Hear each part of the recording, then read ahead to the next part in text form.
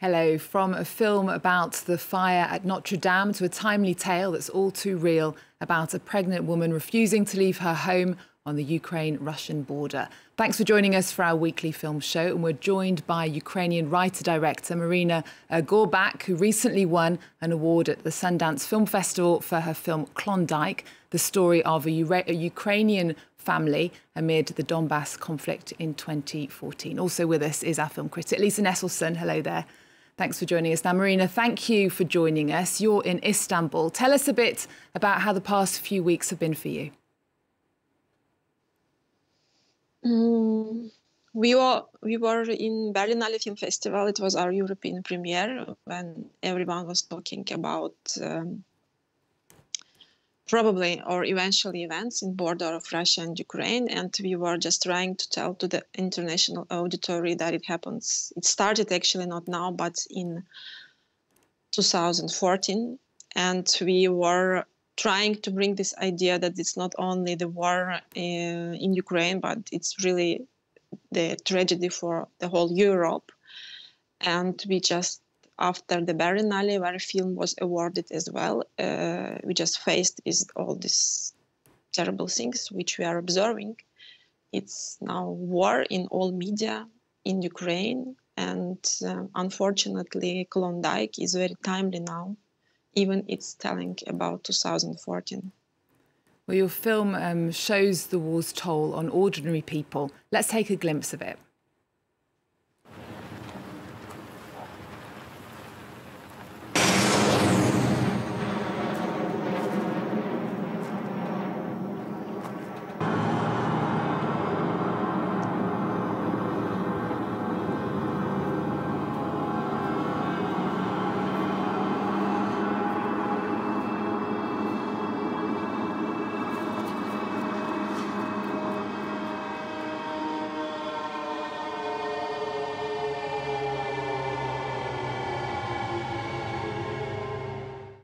The main character, Erka, is heavily pregnant. She refuses to leave her house, even as the village gets captured by armed forces. Tell us, why did you want to tell this story?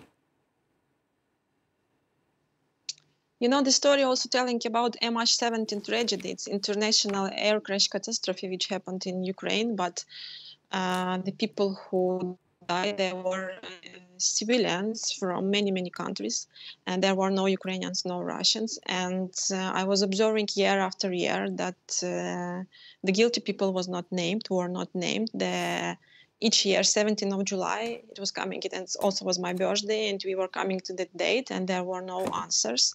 And then I just realized that if that huge international catastrophe has no voice, then what about Ukraine, absolutely speechless country in that moment? Just 2 weeks ago, 3 weeks ago, 21 days ago, the whole events which were happens in border of Russia and Ukraine, they were not even named war. It was always local conflict between locals or something like that. And that was the main motivation for me to do this movie, to bring artistical voice to the very timely tragedy, which we were really all in Ukraine feeling that it's coming closer and closer and in bigger scale, you know. The woman protagonist in your film is very pregnant, and the film is dedicated to women. Tragically, in real life, the pregnant woman injured in the bombing of the maternity ward in Mariupol last week died, and her unborn baby could not be saved. The images were shocking and went all over the world. Stalin said that the death of one man is a tragedy, and the death of 1 million people is a statistic. As an artist, how do you stop the audience becoming numb to violence and find ways to show the world that violence has consequences? First of all, I would never tell something or be back voice of a Stalin, never. He's a human crime, same as Putin. And, you know, I don't really believe that we can change by our movies someone's character or someone's opinion. We just can do something. And this is the main things in this situation, that all of us who are fighting now just for right to live and for rights all and other people just to live. We are not fighting for the changing of politician status of the country. We are just want Ukrainians to live their lives, their normal civil daily lives. And all of us, including artists, we have to do something. And when I was making this movie, it was not with a big, huge aim to change somebody's opinion. It was just because I could not walk through. I just could not to do or not to think or not to do something what I can do. And I can shoot films. That's why. That's it. Maryna, the Ukrainian director Sergei Lotnitsa recently said here in Paris that he's opposed to a blanket boycott against Russian artists because many of them are against this war. He said, "I'm calling for everyone to remain reasonable and not be reduced to judging each person by their passport alone, but by their actions, since one's nationality is an accident of birth." Now, you're part of a group of 7 Ukrainian directors who recently called for a complete boycott of Russian artists. Why do you think that's the right thing to do? I think because if there will be film festival or film organizations who will decide to bring Russian films, they will need to select who of the Russian film directors they can invite, who they will not invite. And then I want to ask the directors of this film festival, will they be senders?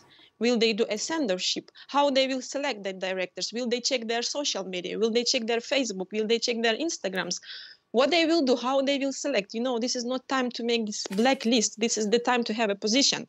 And what we are telling about that we are pro-European country. We are against all post-Soviet rules. And we are also against this selection because or we have position and we fight all of us, all European countries. We show our force, we show our power, or we are just sitting and selecting people who has right to be presented in festivals and who is not. And then this is a censor, classical.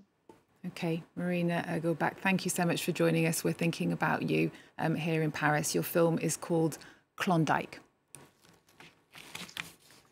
We're next to a film that's out in France this week called Notre Dame on Fire. It reconstructs the burning of Paris's famous cathedral hour by hour. It's made by the French director Jean-Jacques Hano.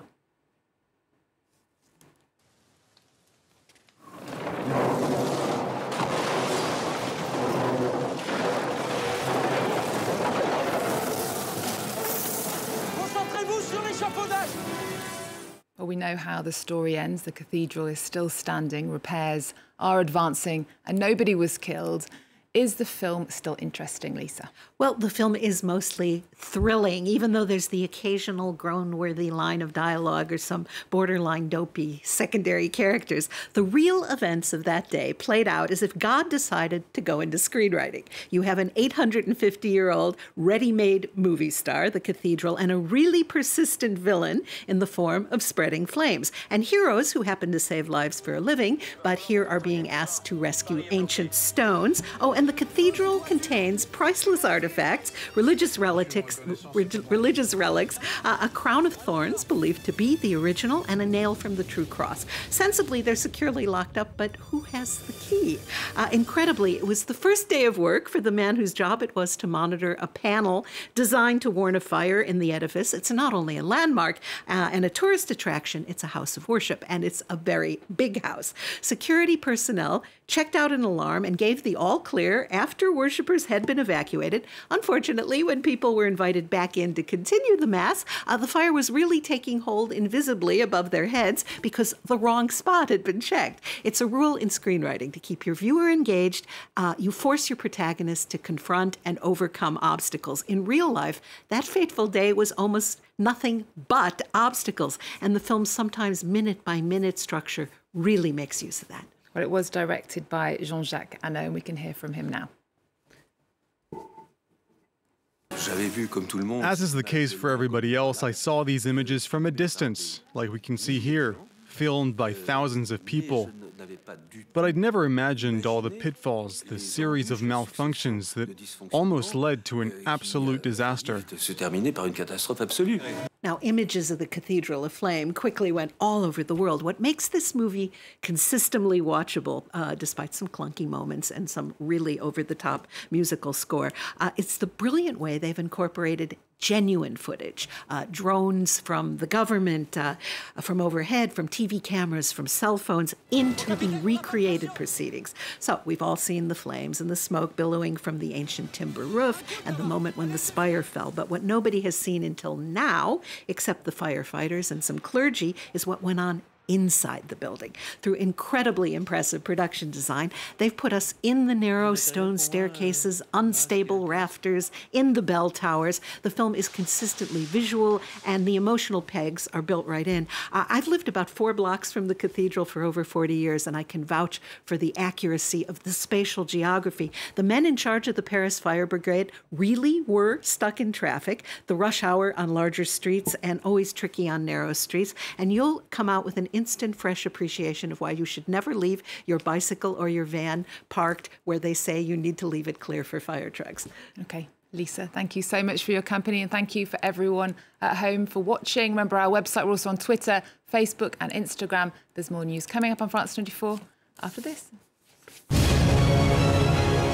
Je vous rappelle le code d'honneur des sapeurs-pompiers de Paris. Quand tu m'appelles, j'accours. Mais assure-toi de m'avoir alerté par les voies les plus rapides et les plus sûres. Les minutes d'attente te paraîtront longues, mais dans ta détresse. Pardonne mon apparente lenteur.